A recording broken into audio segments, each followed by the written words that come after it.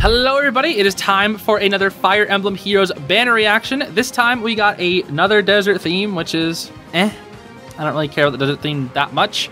But we saw some silhouettes. People are thinking it's going to be Hawkeye and Altina. Let's just see what we got here.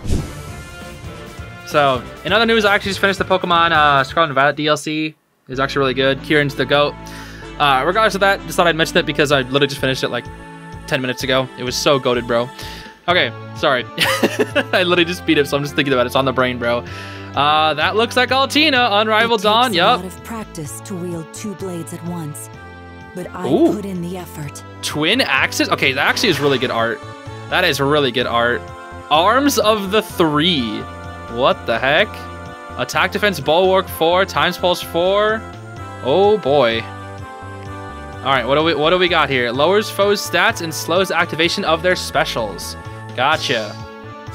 Void Torm, okay. How much damage? She's gonna have a lot of damage reduction, surely, right? Surely. Yup. Well, not that much, actually. Arms of the Three, how much damage? That didn't do that much damage, what? Did I miss something there? Is this Katria? No. I fight so that someday children will be free to grow up in peace. Oh, Juno. Oh, I know Juno. Okay. I remember Juno. Guard bearing 4, attack, defense, oath 4. Okay, well, that's fine. That's fine, I guess. That's pretty mid. The weapon could be cool though. I think I saw a bonus doubler in there or something. The children. The children, yeah, for Kieran, for Pokemon. Sorry, on the brain, bro, on the brain. All right, demote next. Demote. We got Roy. No, wait. Path of Radiance guy, right? I used to live in the desert with my friends in the Laguz Emancipation Army. Yeah, Tormod. Got it. Okay, Tormod is finally getting in the game. Okay, Nabata Beacon. Interesting. Oh, it's got that unit cannot be slowed by terrain thing again. Yeah. Okay. Is that how like? I thought that was the theme of the last banner. Are they just doing this again? Ooh. Okay, hold on though. That was kind of cool. Yeah, Tormod, finally in the game. About time, buddy. Sheesh. All right, and the duo. Who is it? Who is that? I get to fight beside you, Lady Louise.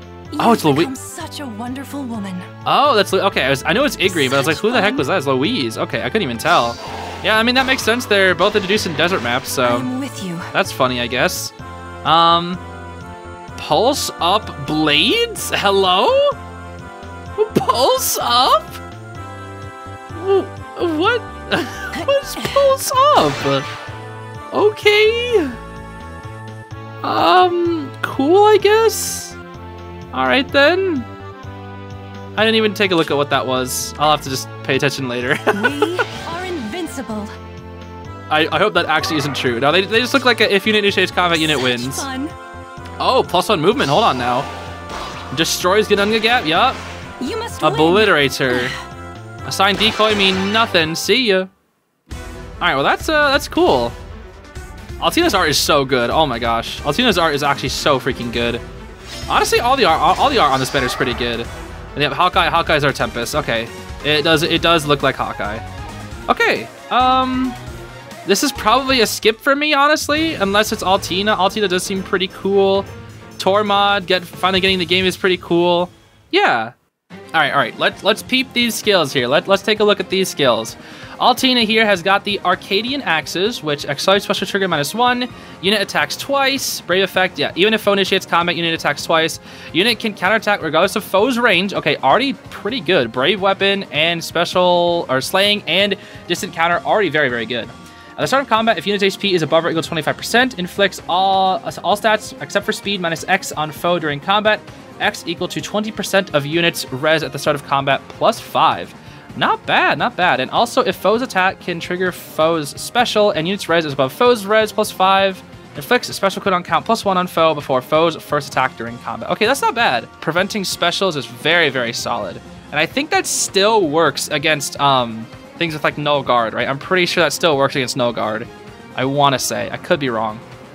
Interesting though, very, very interesting. So like she disables the instant special and then she counterattacks with 2 hits. And since she has slaying, She's going to trigger Arms of the 3, which when special triggers boost damage by 40% of units res, and neutralizes foes reduce damage by X% skills from non-special skills. Okay, beautiful. Gets rid of damage reduction. At the start of combat, if unit special is ready and unit's res is above foes res, reduce the damage from attacks during combat and from area of effect specials to 30%. Okay, so this is literally like better Vital Astra, but based on res, kind of. Watch this be inheritable. I'm gonna laugh if this is inheritable, bro. I don't think it will be, but it might be. I don't know. It feels a little too good to be inheritable. I don't know. They might. It's freaking gen round now meta. It's freaking crazy, bro. She's got attack res finish forced, times pulse 4, so she can loop that special. And for the new skill, she's got attack and defense bulwark 4, which is foes with a range of 1 cannot move through spaces adjacent to unit, and foes within or with range of 2 cannot move through spaces within 2 spaces of unit. Okay, so that's the bulwark effect.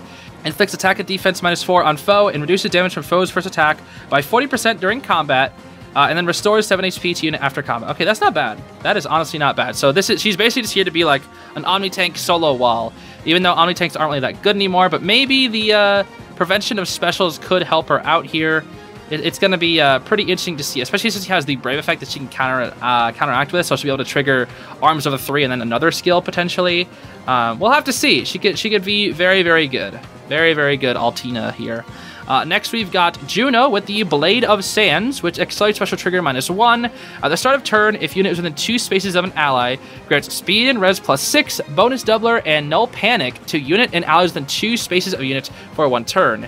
If unit initiates combat within 2 spaces of an ally, grants all stats +5 to unit, neutralizes effects that guarantee foes follow-up attacks and effects that prevent unit follow-up attacks, and deals damage equal to 20% of unit speed during combat. Okay, that's fine.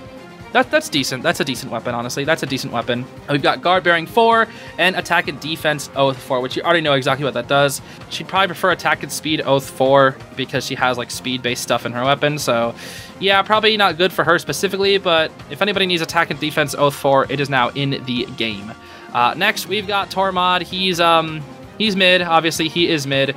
But he's got the Nabata Beacon Plus, which is at the start of turn, if unit is within 2 spaces of an ally, grants the unit cannot be slowed by terrain effect or whatever, and Desperation to unit for 1 turn. If unit initiates combat within 2 spaces of an ally, grants all stats +4 to unit during combat and deals damage equal to 10% of unit's attack. Honestly, guys, that's not even that bad for a demount weapon. That's actually a pretty decent demount weapon, all things considered. Desperation... no being slowed by terrain, +4 to all stats, and 10% attack true damage. It's honestly not that bad. It's not good, but it's not terrible. Speed res tempo 3 is fine, and then speed res gap 3 is like, why? Stop. Just stop. Just stop, IS. Stop. Just what are you doing, bro? What even is that? What actually even is that? Finally, we have Igrene here with Louise. We've got the Sand Glass Bow. Accelerated special trigger -1.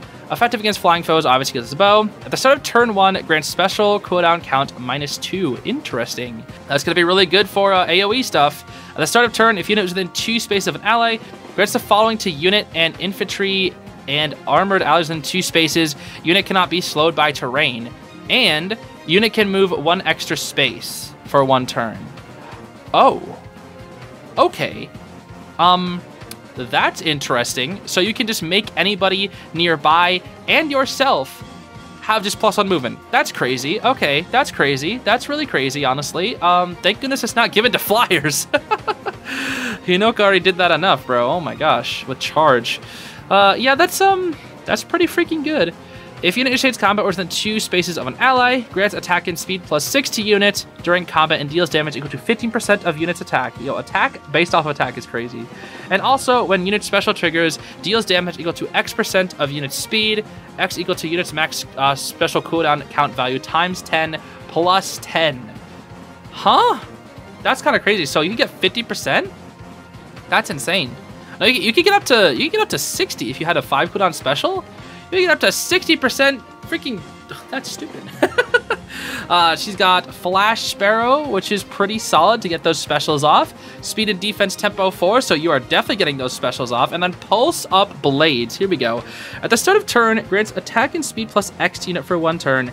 X equals turn number times 2, maximum of 6, and grants special cooldown count -1 to unit. Okay, so this unit is just specials the unit.